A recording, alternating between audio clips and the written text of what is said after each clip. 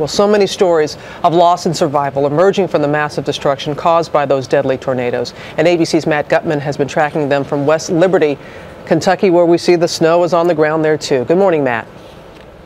Hey, good morning, Robin. I know this looks like a field of snow. It was actually a neighborhood just 72 hours ago. They'd hoped to start clearing some of this debris. Instead, they're contending with this piles of wet, heavy snow. So heavy they're afraid it's going to start collapsing rooftops. There are other hazards here.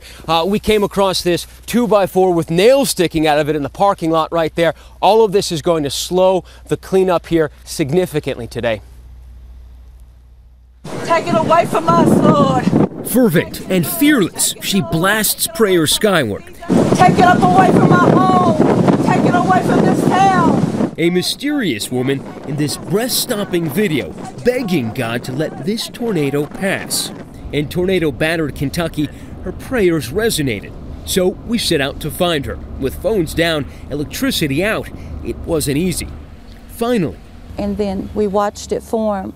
And then as that monster, as I would refer to it, as above us, I began then to pray. Lord, take it, Lord, take it away from us. It knocked the porch right off. It knocked the porch right off. I watched it go. I held the door and the pressure was hitting it. And it worked. Her house still standing.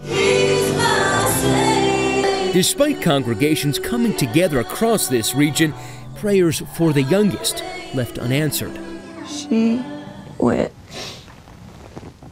and picked her arms straight up. She wanted to go with Daddy. True to her name, Angel Babcock is in heaven, her grandmother tells ABC News. Just 14 months old, Babcock held on, surviving even as a massive tornado took her entire family.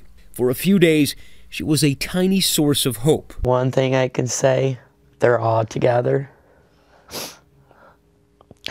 And that is comforting. Hundreds showing up at this donation site, moved by stories of survival and faith. Folks like Dwayne Phillips, who managed to outrun the tornado in his car. That's how we get on. Feel so helpless. We got to do something to help all these people.